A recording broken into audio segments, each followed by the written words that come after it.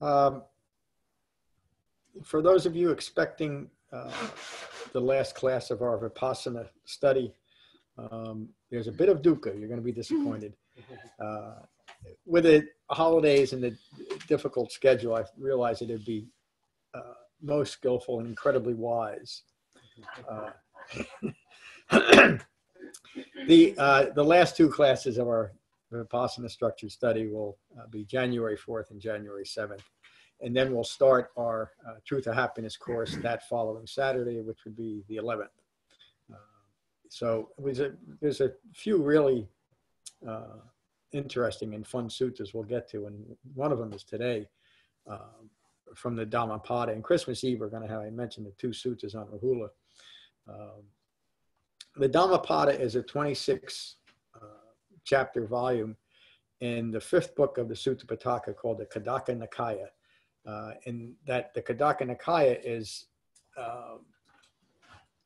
a set of 15 books with very short, mostly very short suttas or Dhamma teachings or other presentations of the Dhamma, such as the Dhammapada. The Dhammapada isn't a direct sutta from the Buddha. It's more of a compilation. But when you read the whole book, it's really remarkable in its scope. There's, and I think this summer we may do a,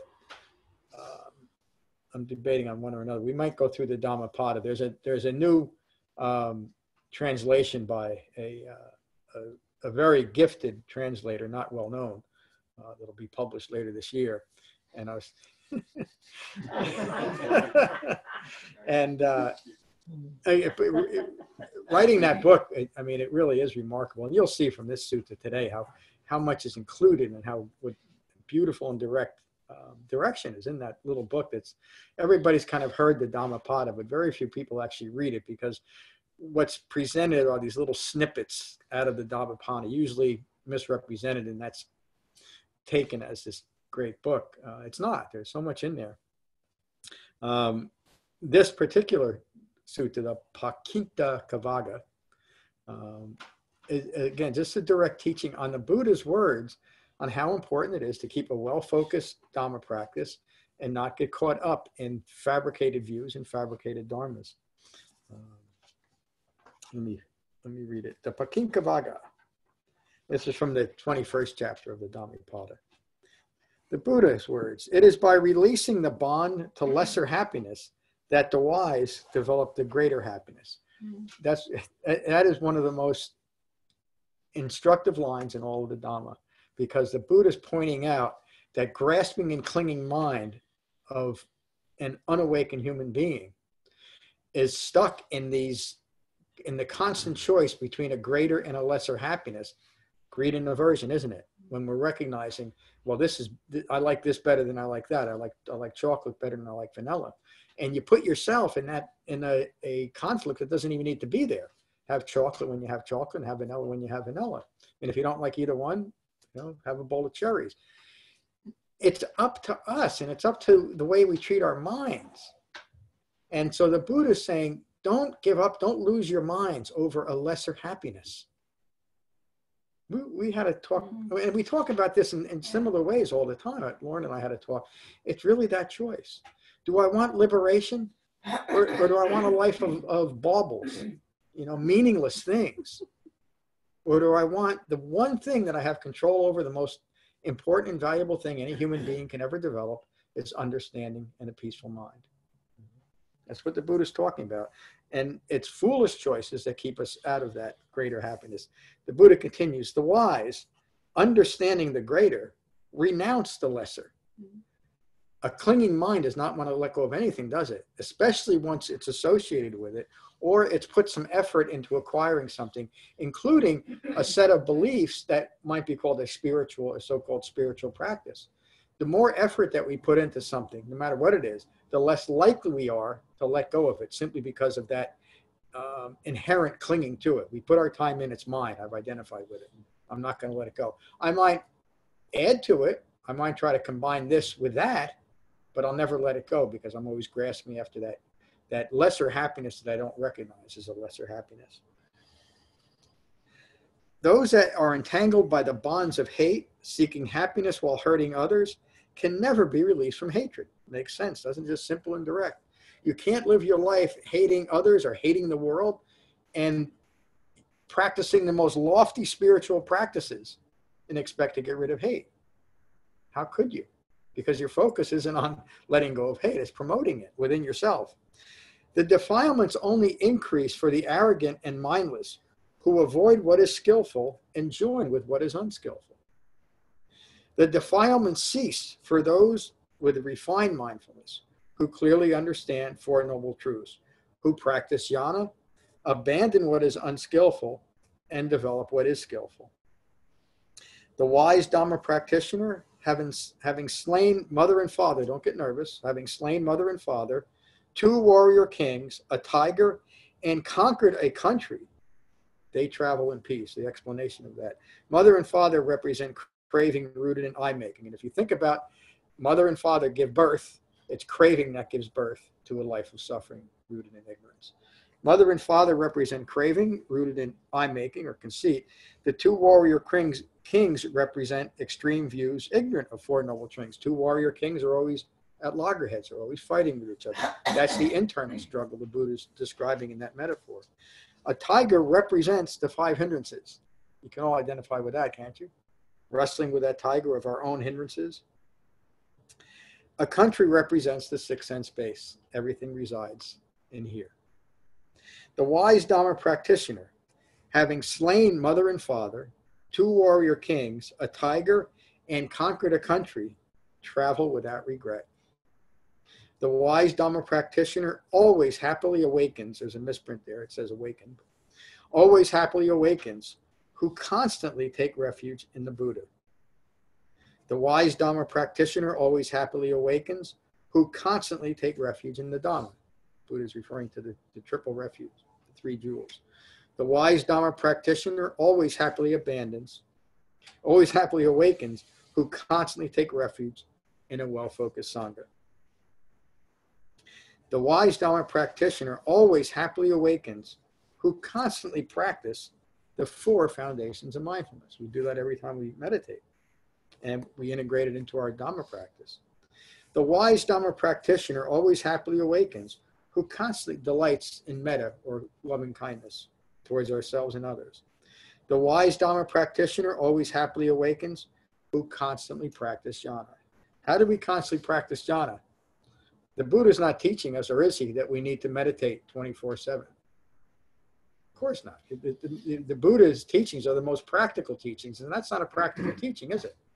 To just meditate. We're human beings. We have a human life. What the Buddha is teaching, and Lorna mentioned it in this way a few times, is the seclusion we establish on our cushion, we take it off our cushion. And so that concentration, that jhana, is a constant part of who we are. And I think everyone in this room has talked about when they find themselves caught up in a fabrication reacting to the world, you remind yourself to come back to your breath. That's continually establishing jhana in your life.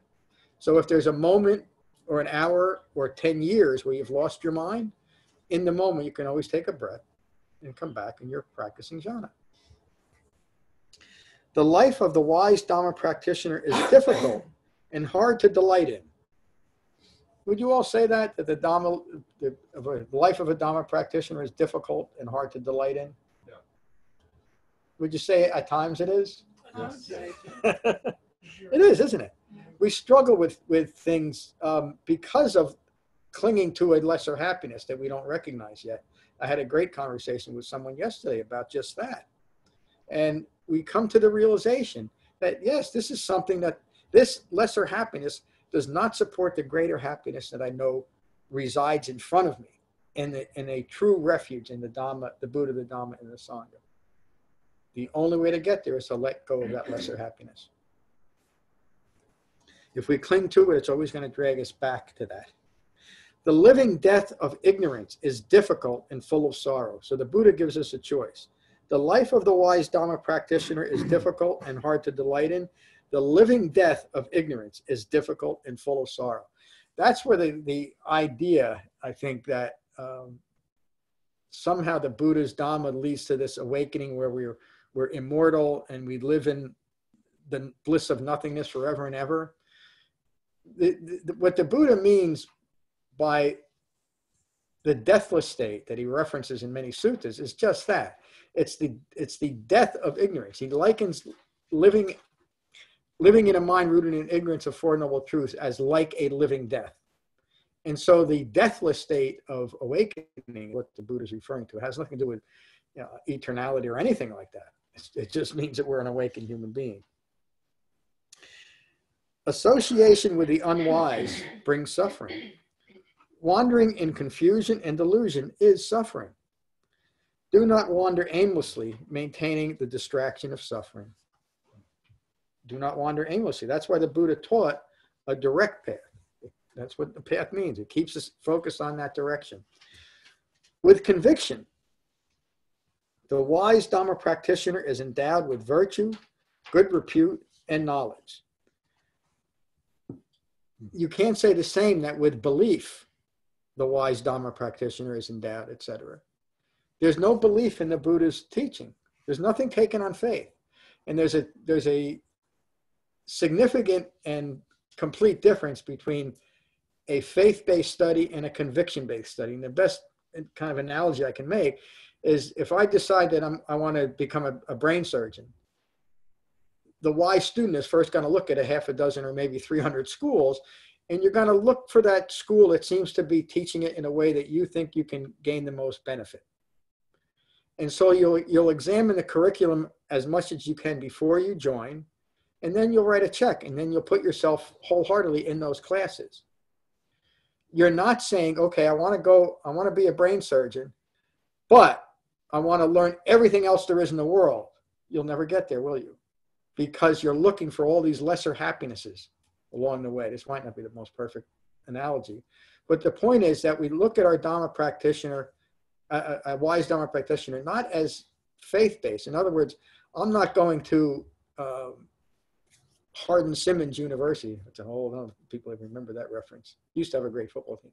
I'm not going to Hardin-Simmons University to learn brain surgery because they have a great football team, but I have faith that they'll probably can teach me. I'm going to a school that I know will do what I'm looking for, and so I enter it with conviction rather than faith. I know where I'm going. That's what the Buddha is talking about here.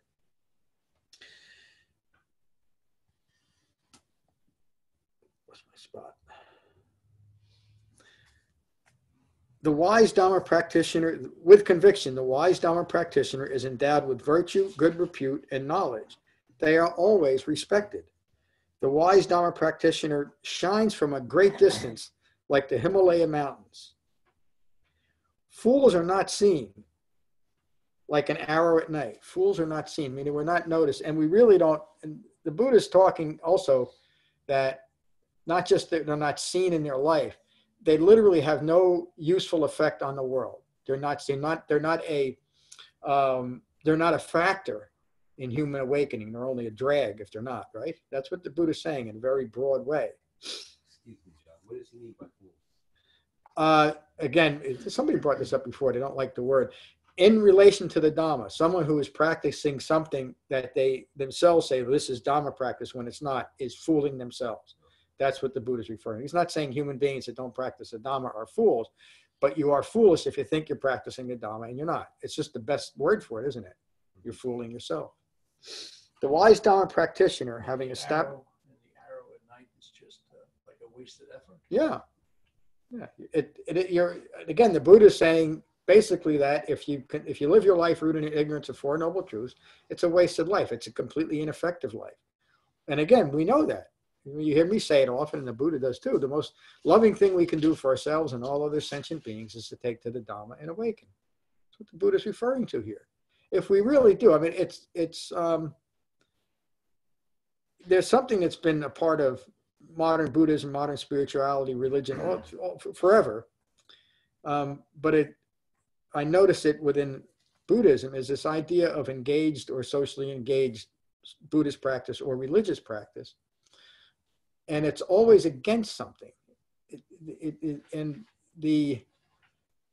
It's never done with a conviction establishing the Dhamma. In other words, if I really care about hunger, people starving to death, or war, or racism, or interpolitical hatred, if I really do care about it, which most people do, but they don't know how to resolve it, I will take to the Dhamma and awaken, because at least at that point, I will stop contributing to all the ignorance in the world through rhetoric and my own hatred, my own antagonistic attitude towards something else that's already established in ignorance. It's foolish. To many, that's going to sound like you're doing nothing. But what you're doing is exactly what an awakened human being did. The Buddha was in a great position to help people at the age of 29. He was in a better position than almost anybody else on the planet. And he was full of compassion. But he left that foundation of power seeking understanding, because he understood that the greater good was doing that first. He left a much lesser happiness, a prince in his father's kingdom, for the greater happiness of awakening and now we know, being of true service to humanity. We're still talking about it today, aren't we? And it's still useful today. That's what the Buddha's talking about. That's what comes from abandoning the lesser happiness and developing the greater happiness. It's hard. It's hard to understand where my compassionate views are lacking true wisdom and where I may be causing harm in the world.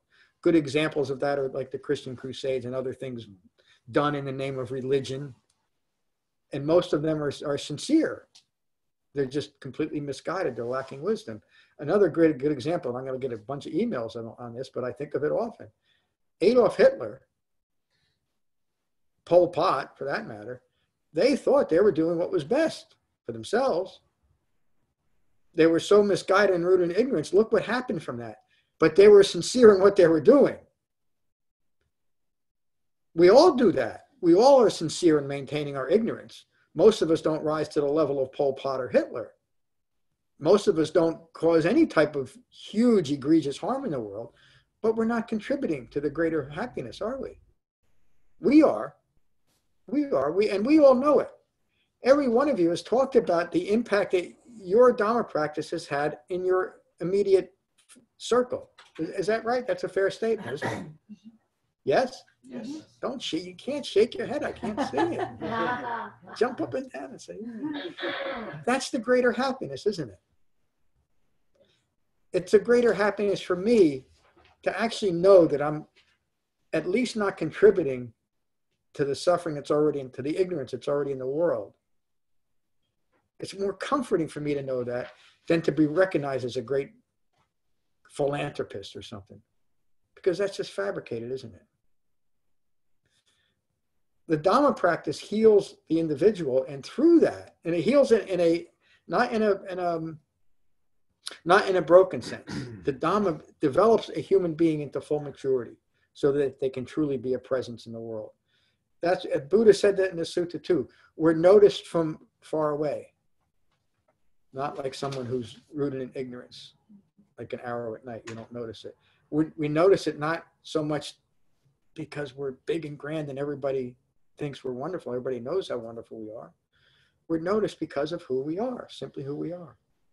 We're a human being who's present and awakened in the world.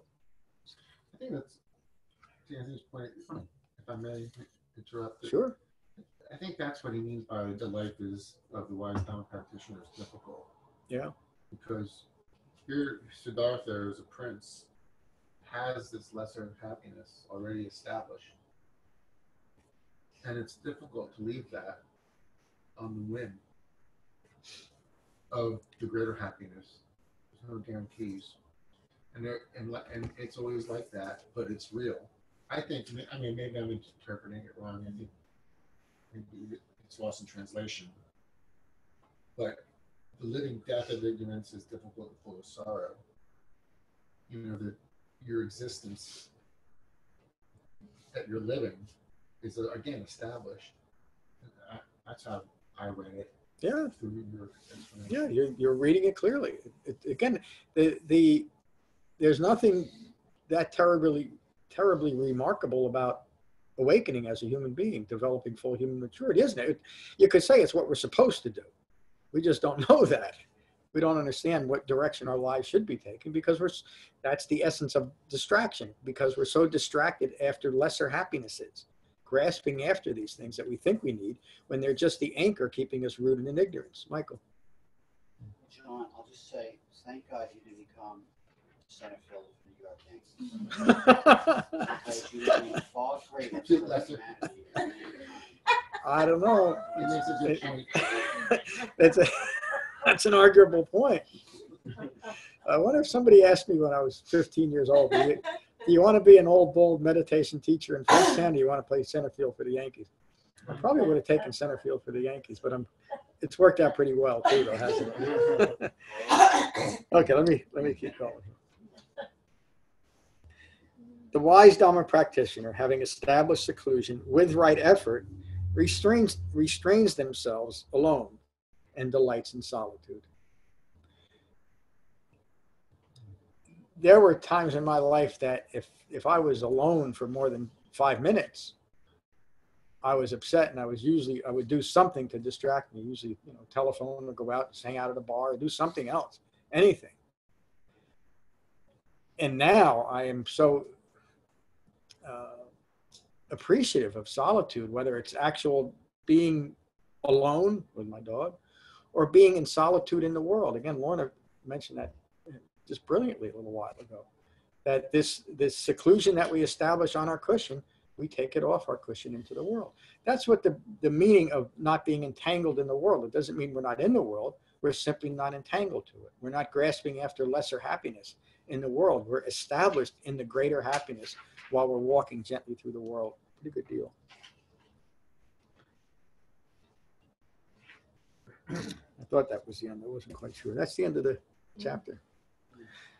A beautiful sutta, isn't it? And there's so much encouraging direction in it. The Dhammapada is all like that. It's one chapter after another. And when you read it from beginning to end, even the chapters are structured in such a way that it builds from kind of an introduction to the Dhamma to the 26th chapter, which is a small chapter, but a complete description, much like the Anapanasati Sutta, but with different words, of what it means to be a Dhamma practitioner and awaken like this one. So, thank you. Let's go. Dathane and Thad are online. Let's go to them first. See you, Andrew. Please tell Judy I said hello and Merry Christmas. Dathane, how are you? I'm good. I'm good. Yes, nice to see you. Nice to see you. Nice to see you. Oh, anybody wondering? I used to call Dathane Desun, but I don't anymore. I was wondering about Just so everybody knows, who's this new guy? It's not. It's an old. Good morning. Good morning. Good morning. Yeah, this is a very nice and succinct sutta. And there's something that you said that caused me a pause. I remember you say that, instead of, doing socially engaged Buddhism, just as you read here, a man of conviction endowed with virtue and glory and wealth, wherever he goes, he is honored. So it seems like, the practice itself shines, and the teaching can emanate from the practice life itself. And I dig that. It's interesting, though, knowing about, and if I'm not mistaken, the choices, for example, the Buddha makes can be rather revolutionary for his time. And like, for example, bringing women into the order. If I'm not mistaken, historically, women at the time was seen kind of suspiciously. And it should be a separation between the sexes if you want to achieve purity and so forth. But the Buddha brings women into the order, and that it just goes to show. Also, he brings, as you know, untouchables as well, and breaks the caste system. So I think, for me, a nuance of the understanding is from an awakened, free, unentangled mind, you can make skillful, virtuous choices. And it doesn't mean that you need to sequester yourself away, or that's a life of sequestering yourself away from the world, as you can imagine. it is a good way. It is good at times to do that, as you know, for own personal focus and practice. But from an awakened mind and the choices he makes, it can be effects that can be rebellious, revolutionary, beneficial, and all the above. So I kind of, it'd be interesting for you to talk more about the nuanced understanding of being awakened in the world, making choices that can be construed as rebellious or revolutionary when in fact they're just beneficial and quote unquote right. I don't know. What's your Thank you. That's just brilliant to think.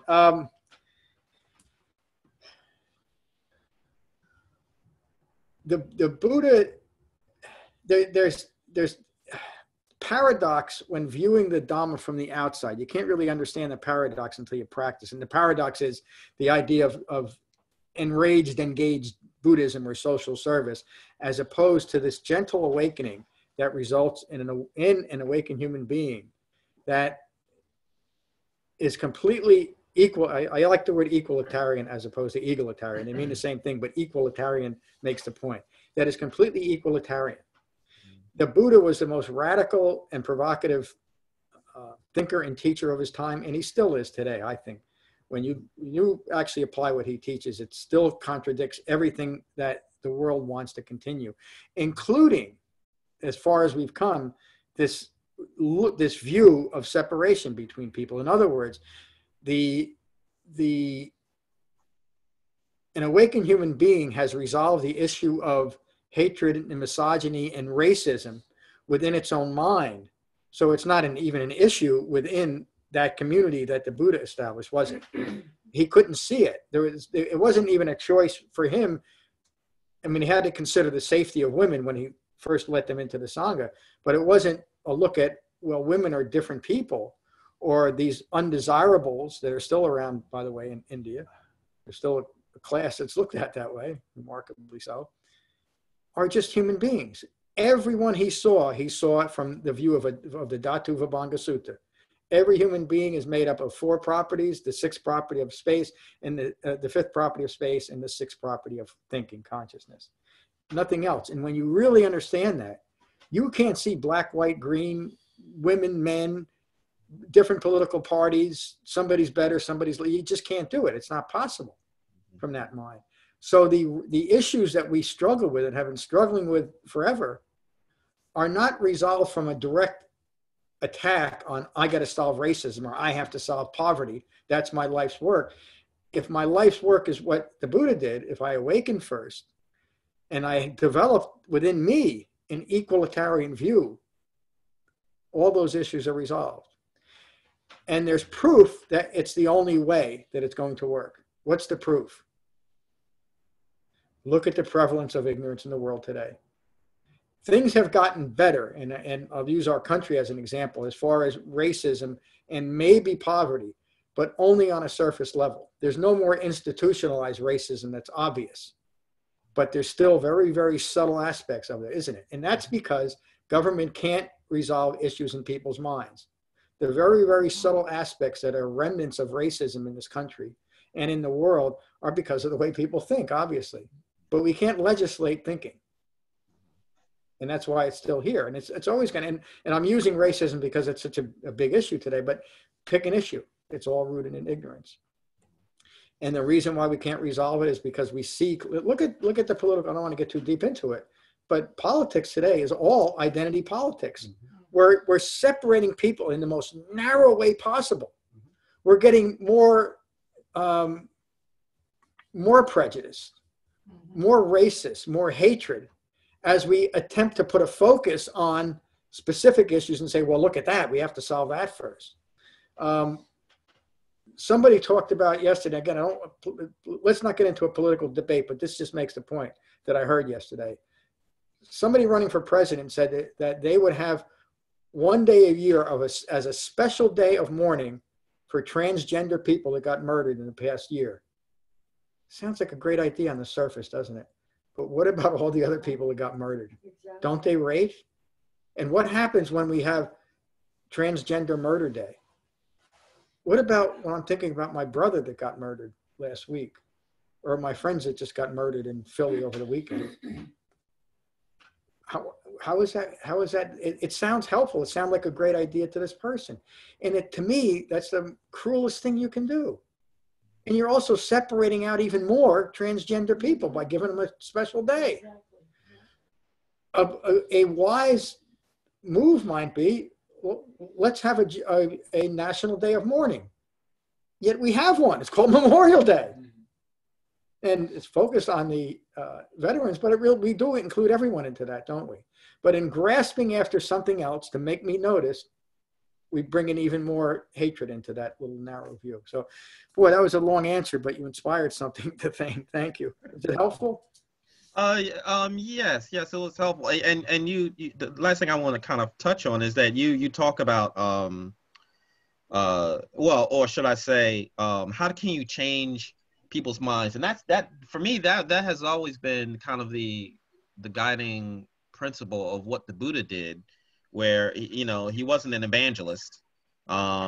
He says, he walked, how you say, he walked the talk and people saw it and began to follow him. So I suppose that like-minded people, because that was the question, with all this, racism and classism and so forth, you're right, to go around and try to rattle people's minds, especially when it comes to religion. I mean, even my own mother, for me to, tell her, hey, why don't you, actually, she is getting receptive to meditation, but it's interesting in of itself. But besides that, which is great, which is wonderful, yeah.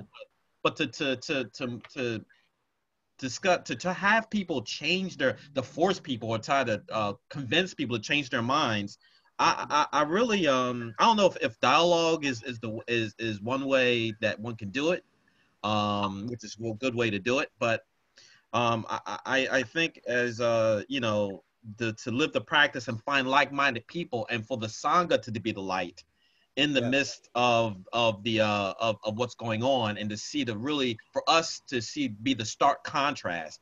I think it's the best move we can do. I don't know. This is I'm not sure. This was coming up for me. I don't know, John. What's your before we Yes, I agree completely. I mean, again, these folks have heard me say that over. The most loving thing I can do for myself and all other human beings is to take to the Dhamma and awaken. And I think Siddhartha Gautama approved it, and we're proving it ourselves. We are simply more peaceful. Pardon me? And teaching by example. And yeah, teaching and living by example. Again, we've been trying forever to legislate against things against dukkha, literally. And the Buddha said, wait a minute, you can't change this. This is an aspect of having a human life, including the things we just talked about. It's just that way. The Buddha taught radical acceptance. And he said to abandon any type of need to approve. That's going after the lesser happiness, isn't it? And so we're at this point, again, we're talking with Lorna. There's nothing in a human being's life that doesn't fit or is addressed within the Buddha's Dhamma. There's not one thing that I've found yet that, if it was an issue, a problem, that is not directly addressed by what this brilliant man taught 2,600 years ago.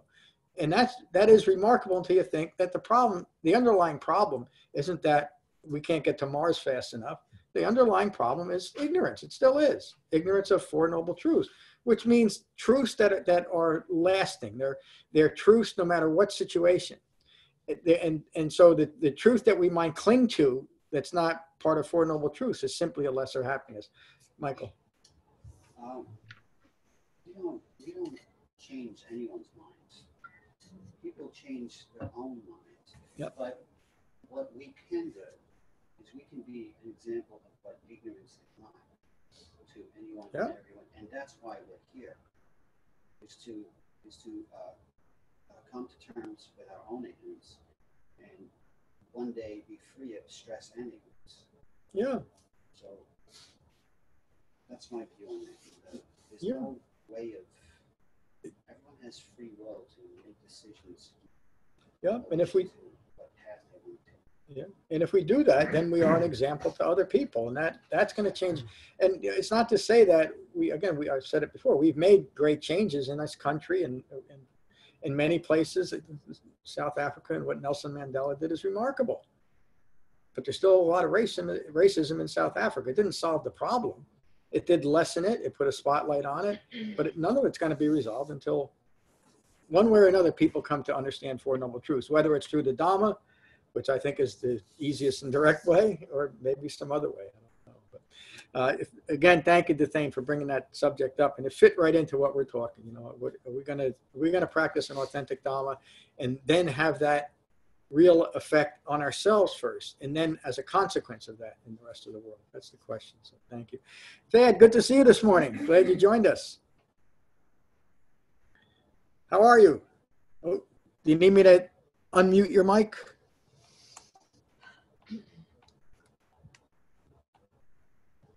There you are. Oh.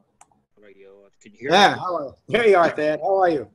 Oh, I'm fine. Thank you, John. This is a very, very interesting talk and conversation you have here. This thing about, being socially engaged and contrasting with the seclusion, the strengths I get from my meditation practice over the years is that it gives me the ability to have some discernment, to know what's the difference between the lesser happiness and the greater happiness. Because usually with me, I'm like a bull in a china closet, and I'm responding to my aversion or greed, and I'm just reacting immediately. With my meditation practice, it's allowed me at least to have a little bit of space, a little bit of discernment in my life. And that's a personal thing that's the strength of Dhamma practice, is that's quite a gift to have, instead of always constantly immediately reacting to stimuli and making all kinds of egregious mistakes. Sometimes I've catch myself all the time making assumptions about a situation, and then just a few minutes later realizing that I've been completely mistaken about my assumptions. And it's that jhana meditation that allows me to have that little tiny space for that discernment to start working. Yeah. So this is a very, very, very, very good talk this morning. I needed. Yeah, I did too. Thank you, Thad. Beautiful words. It is just that the seclusion isn't turning our back on worldly problems. It's doing what we need to do so that we can actually address what's going on in the world in a meaningful and mindful way. It's years and years ago, I read a biography, not an autobiography, of Mother Teresa. I think everybody knows who that was. It called her the Saint of India. And my impression, I think, like most people, was that this woman, it was 24/7. She was out there just working herself to death to take care of people. When the truth of it was, in her own brilliance, what she did is, for 6 hours every day, her and her nuns that she was in charge of spent in prayer and meditation so that they could go out and serve the world that way that they did. They took care of their own so-called spiritual needs first before they went for service to others. The Buddha did the same thing, by the way. He awakened first before he tried to do anything. And then it is remarkable. Thank you. Jen, good morning. Good morning.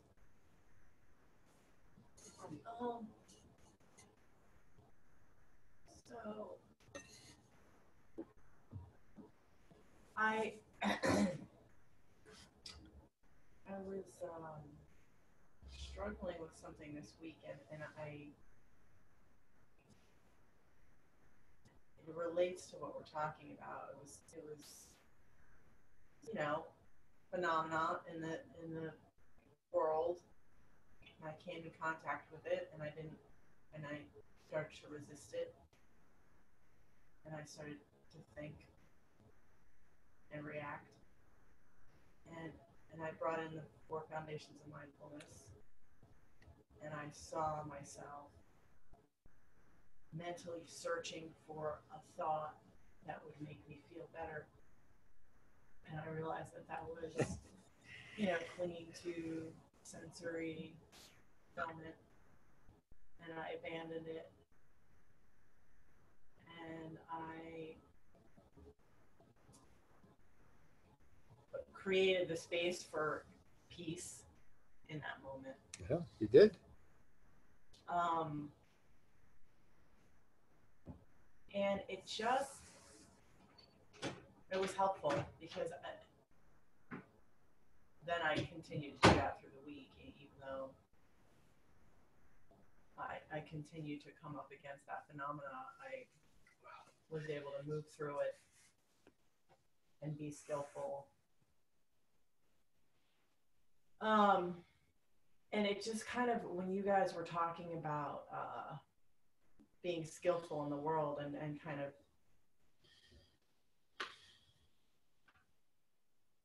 doing work that is with other humans that also have egos, the difficulty is that you could either be both operating from an ego place, but even if the other person is not part of the Sangha or any Sangha, if you can drop your own defense system, your own reaction, and just be with whatever's coming up for you, the other person's going to recognize that in you. They're going to see that you're doing that.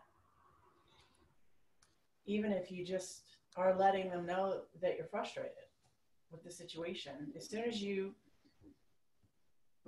recognize that you are frustrated because of you, it gives them the space and the opportunity to recognize that they are frustrated because of them. That's right. And then it's the beginning of peace, isn't it? Right. And then everybody is on the same page. Yeah. And you can navigate the stress together, which is going to be more valuable than, me trying to navigate it and you trying to navigate it. Like, we join forces in terms of whatever it is we're trying to address. So it sounds right, yeah. Forces of ignorance. Yeah, right. It sounds so simplistic, but if two people can actually do that, recognize the ignorance in each other, right. Imagine if two world leaders were able to do that, or 3 or 4 or 5. It probably wouldn't take more than 2 or 3 to actually practice that and say, the problems that you've had with me is because of me. And the problems I've had with you are because of me. It's the same thing. So let's deal with our own stuff. Let's let go of all the need to be bigger, better, all the need for me as a powerful country to look at even greater happiness by some other nefarious means, and just calm down and be who we are. And you said the word. And in that moment, they're creating this space. I love that line that you said, for peace to prevail. That's what the Buddha taught. We clear out the junk in our own heads so that there's space for a calm and peaceful mind. It is. And what is trash? Trash is a fabrication. And the fabrication resolves within each human being, not through legislation, not through telling people you should be this and you should be that. The Buddha, again, realized the cruelty of that. Wake up, you don't have to do it. Thank you, Jenna. Beautiful. Good morning, Lorna. This sutra is a sutra that I needed to be go through in a class because I read it at home. I really got very much out of it from reading it at home, but coming to class and hearing John's input and explanations has been very helpful. And like Tim, I hadn't associated the Buddha having all the wealth and the immediate eye making that goes with that, and abandoning it and for the greater good of the bigger vision. Yeah. I hadn't seen the contrast of that, what he actually did in his life, and you can relate it to living in a castle and living with nothing, nothing but a blanket or something. It was very good. I think it was made a change. It's kind of a change to look at something, in bits and bobs, and rather than just one continuous sutra, it made a change. Yeah. I enjoyed it. I did too. Thank you. Yeah, I mean, you think about the Buddha when he left his palace. He was frustrated. We know from a recounting of the Buddha when he was 5 years old how frustrated he was as a 5-year-old, living in this incredible luxury. And so when he left and he first saw how people really lived, that's what convinced him that being a king or a prince is not good enough, because he left the palace, walked into the local town, if you will, and saw sickness, aging, and death, which he never saw before. And so he had to come to the realization that with all my wealth, just down the road, human beings are living like this. So what good is it? I mean, it's just a practical way that this man looked at life. All the wealth I have in my family, people are still suffering. So that's not the answer, is it? And he left at that moment to figure it out. And he did for all of us. Thank you. Morning, Ron. Good morning. Yep, another little gym. But being in the world and as a practitioner, it does make a difference. Just yesterday, I had a great situation at work. Put something in the fireplace and everything was fine. The next day, the man's back in the store and he's yelling and screaming that his house is full of soot. My boss gets his hackles up and said, "No, we didn't do that. You did something stupid." You know, Customer's not always right with him. him. He calls me and said, "Hey, Ron, you got to do something about this." Okay. Once I got over my own 2 seconds of, I don't really want to do this. I got nothing. I go back there and I said, let's get you out of this thing here. Let's just get you out of this. Let's just go there and look. We just want to see what's going on, because then maybe we just have his word what's going on, and we have my word of what's there.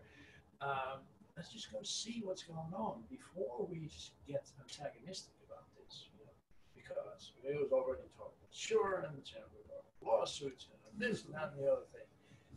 Let's just go there and see. Let the man talk.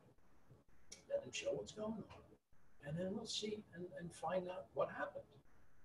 And sure enough, we get in there and we find some strange thing that had happened out of everybody's control. Okay. And stood back and said, "I apologize for going off on you." And we walked out.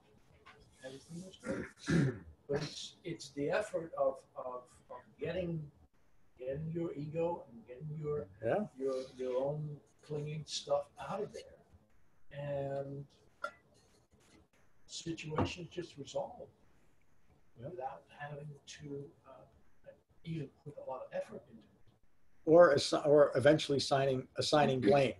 Yeah, assigning blame. Well, this was the first thing that came up. Like, who we're going to blame for this? Which is completely irrelevant in the moment, unless you're the insurance company. But yeah.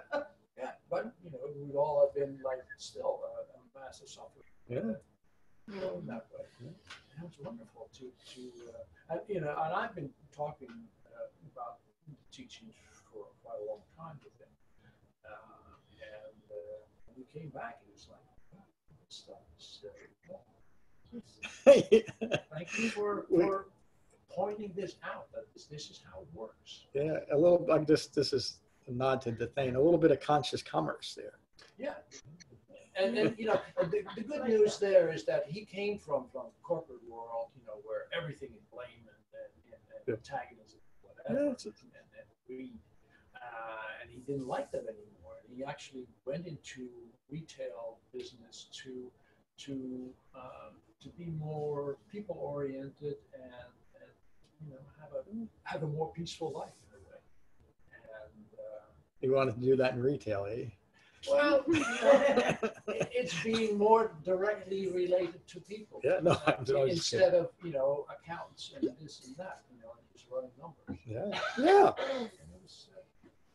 I mean, and that's I was making a joke, but that's true engaged Buddhism, isn't it? In commerce, in the world.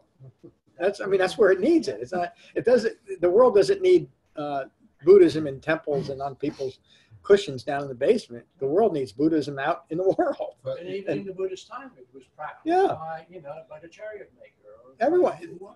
There was you joined the Buddhist Sangha, you left the world behind, but you didn't leave the world behind. You were expected to learn the Dhamma and go out and teach it if you wanted to eat. Right. And that's how it spread. So coming in New Year, I expect all of you to start going around town. We're going to wear a uniform. You get bells and hats. We're gonna. I thought of a name too. I don't want to use like Buddhism because it puts Johnny's Witnesses.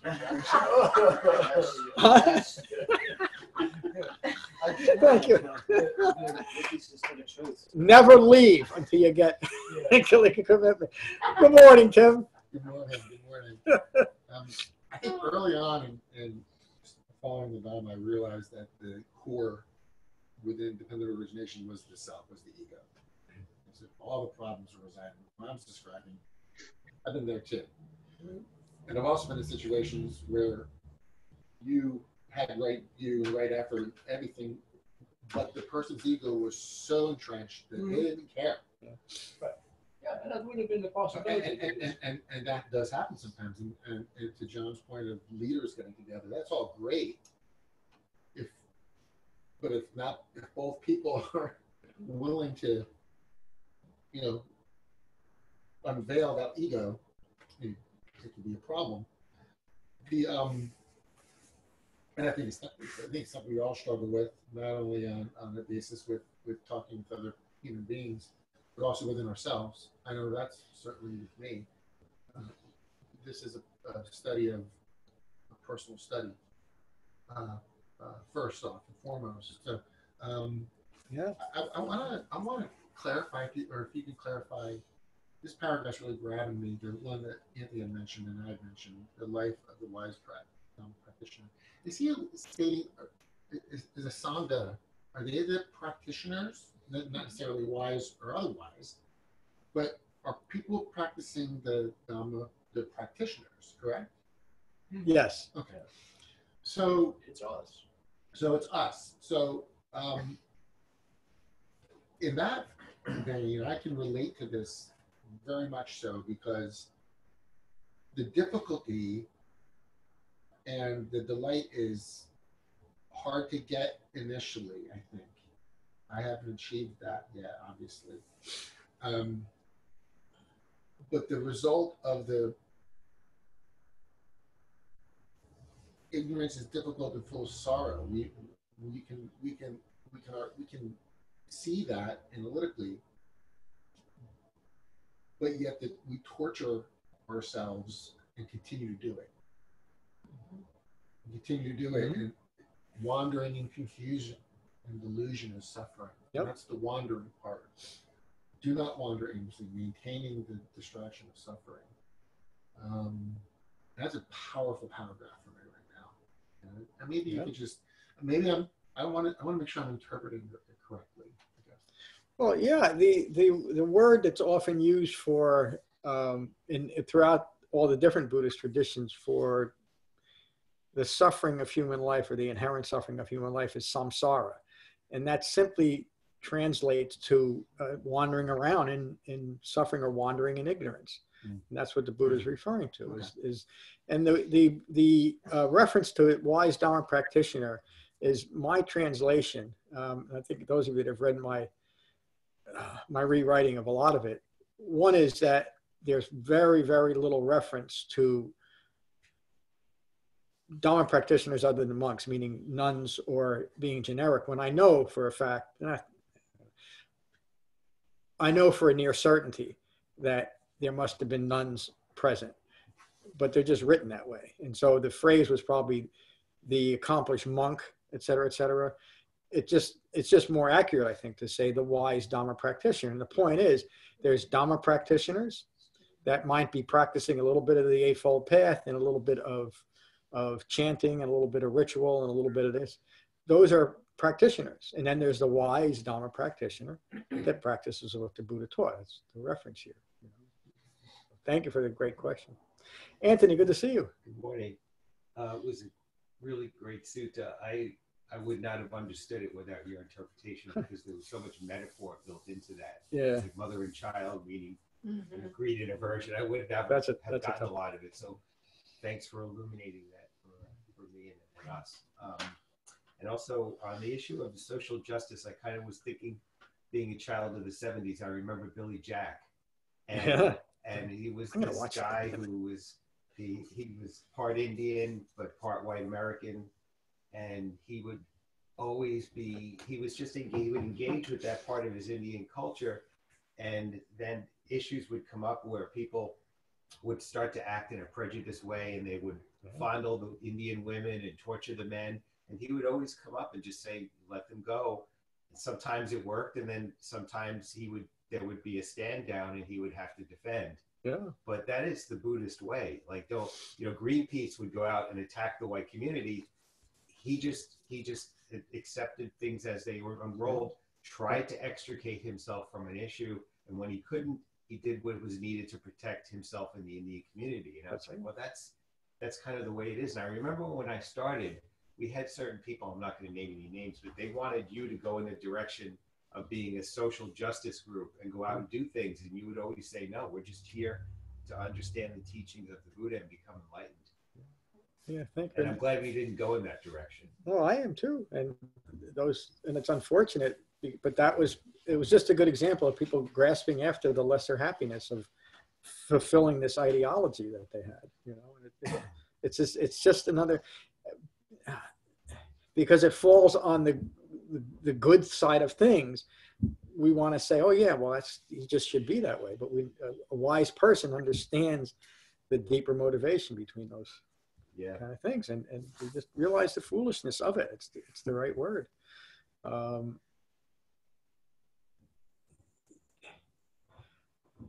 The other thing we have to get past, and this is one of those real subtle things, if you look out on the world today, especially United States, and the difficulty in the politics and all this, the real polarizing problem is that both sides, this is equal. There's the equalitarian ignorance on both sides. Not one isn't better than the other anymore today, if it ever was. Is that they both are so entrenched in the Messiah complex. They are, and I'm surprised that some, like Dr. Joyce Brothers, if she's still around, got up and said, hey, this is the problem, because it's so obvious to me. Everybody thinks they're the savior, and they're the good ones. And when you take on that mentality, if you're the ones that are right, then everybody else is evil. And then you can what's the word that we use now today, that we cancel people out because they're evil. We don't even have to consider them anymore. We don't have to think of their views, what their position is. I'm the savior of the world. This is my group. We're all saviors. And if you don't agree with me at all, you're a racist, you're this, you're that, and you're pure evil. And when you're pure evil, then we don't need to do anything with you. Look at the problem. And of course that's not. It's just human beings trying to live in the world. Yeah. The last point I wanted to make is I also related to that portion where they talk about it being content with solitude, because I was like you. I could never be alone. It just never felt comfortable for me. And after I started the teachings, now I actually enjoy it, and then take it to the next level, which isn't good at all. I crave it.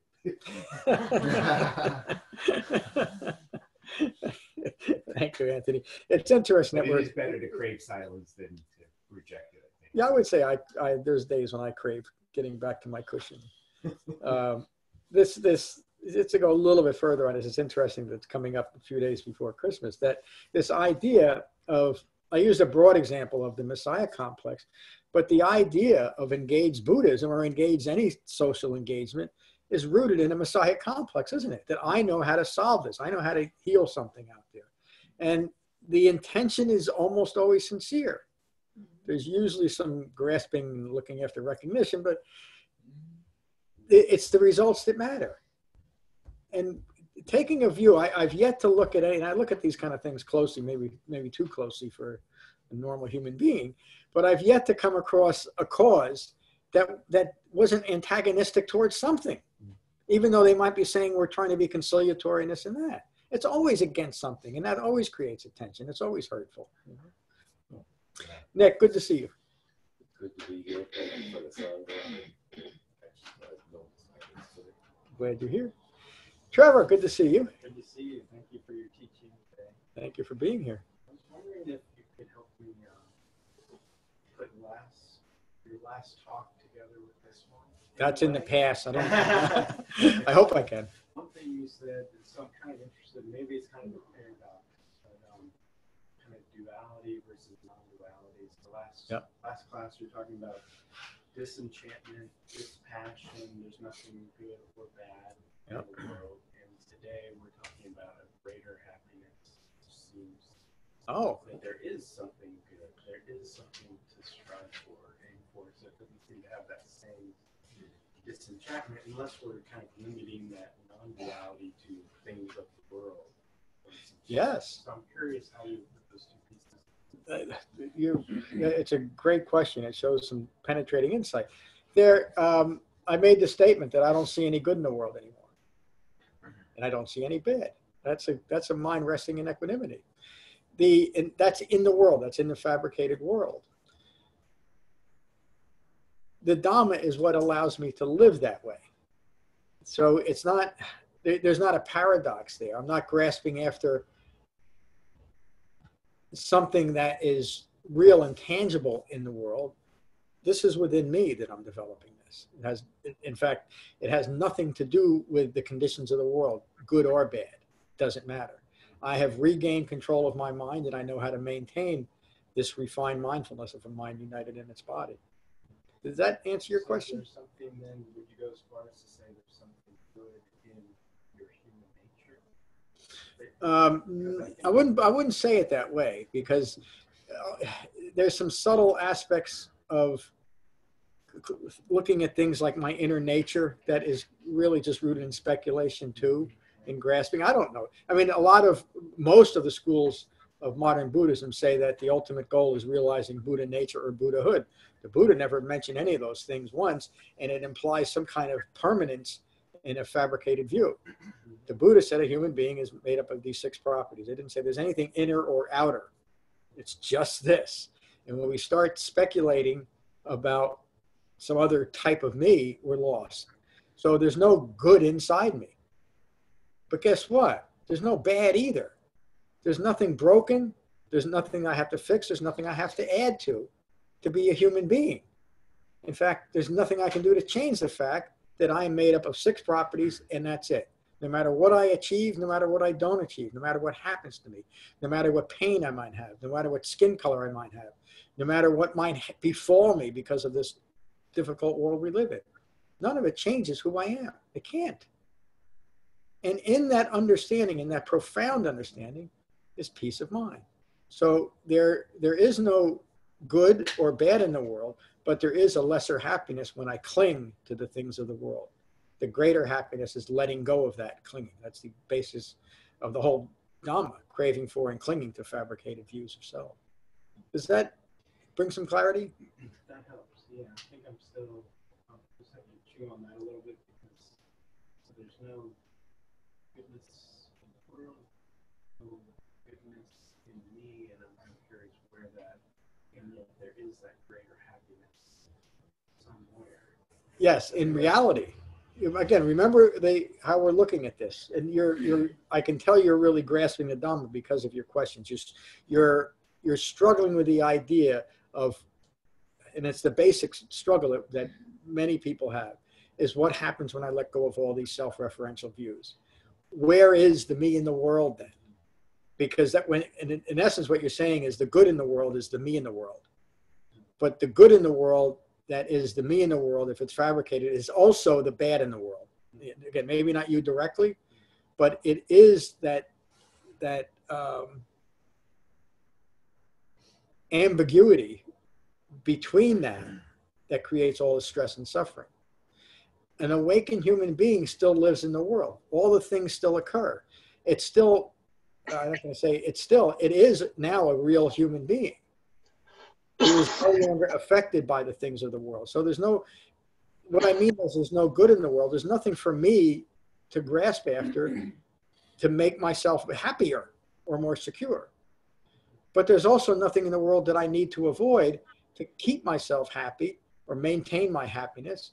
Why? Because I understand I can't. Things are going to happen to me. I'm going to continue to get old or older, believe it or not. It's still possible. Other things are going to happen to me, but they're not good or bad. They're simply a consequence of having a human life. The Buddha said the first noble truth is dukkha occurs. Birth is dukkha. Sickness is dukkha. Aging is dukkha. Death is dukkha. Not getting what is desired is dukkha, or suffering. Getting what is undesired is dukkha. In short, the 5 clinging aggregates are suffering. That's describing the good and the bad in the world, isn't it? It's all dukkha. When we remove ourselves from that craving for and clinging to the things of the world, we're still in the world. The things that are pleasant, the beautiful sunsets and the smell of a newborn baby's head, I always go back to that. They're still there in the world, and they're there for us to be mindfully present with what's occurring in a way that was never possible before. I appreciate a simple sunset more than I ever have. Why? Because now I'm actually present for it. And I don't have to, you've heard my story about the green flash. I won't get into the whole thing, but I don't have to compare. This was a really good sunset, but last night was much better. Or I hope tomorrow's a better. It's just, here's a sunset. Here's a dog. Here's a Dhamma class. You know, whatever it is. And my mind is the same no matter what. Isn't that remarkable? And so again, I hope I'm bringing a little clarity to that. But that's where you're heading, Trevor. Yes, of course. Just to kind of also pull together what you were saying, relating last class to this class. So you want to develop this passion with making me happy. Sorry, everyone. Happy holidays, Nick. Happy holidays. You want to develop the ability to let go of the idea of making me happy, because that's a lesser happiness. Yes. Looking for the making me happy. So if it's something that you're defining in aspect to this me, then that is a lesser happiness. Yeah. So you could, or we can define happiness within the Dhamma structure as awakening. And it's important to notice that, because prior to that, we have all kind of conditions on our happiness. That's what a conditioned mind means. I'm only happy if this and that occurred. You know? An awakened human being has that great spaciousness in their own minds, because it's not a consideration anymore. It's just what life is. Thank you, Trevor. Thank you. Becky, good to see you. Thank you, John. Nice to be here. Always great to be here. I just want to say a couple things about what we're talking about here.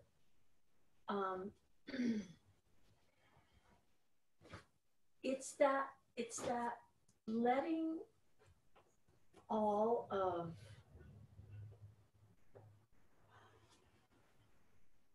go and not putting conditions on what's happening to you in the world. What happens when that happens a couple of times, when you actually are in this space that we're trying to get into, you actually feel that you've been able to let go. You know it. You know it. Yeah. And you somehow get there through this practice by following the Eightfold Path. Right effort is extremely important. Yeah. You somehow get there, and you just are able to be in the world without taking it personally. Yep, not a thing. Without having this. But for me, I only can talk about that because of a couple of brief moments. And I try to be very kind to myself, but there most of the time, I'm still walking through the world the way I've always walked through the world, and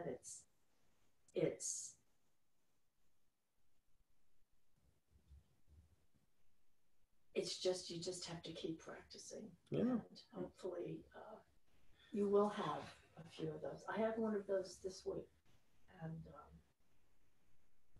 and it's such a lovely way to be and live. I mean, such a calm. It's just the way it should be. Yeah, it is. Mm-hmm. It's the way it should be because it is reality. It is. You know? You're there. Reality should be reality. You're there. Yeah. Yeah. And it's remarkable, Becky, that you understand it. You don't give yourself enough credit for how much.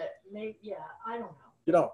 But you can start to realize it when you feel yourself being really like unhappy. Something is. I really feel really awful right now. And if you just take a deep breath and you have that space, you can start to realize the story you're telling yourself. Yeah. This is not me. This is not mine.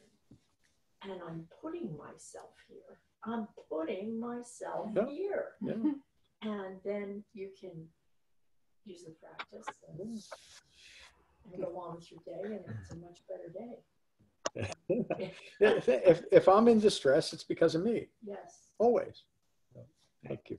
I got to ask you to be quick, Mike, because I'm sorry. no, it all falls on Michael. Sorry. Everybody else, you talk too long, but Michael's got to. I don't know if I can do that. Matt's got a class to teach him. But we got some time. Okay. I think we have to realize when we're fabricating. Okay.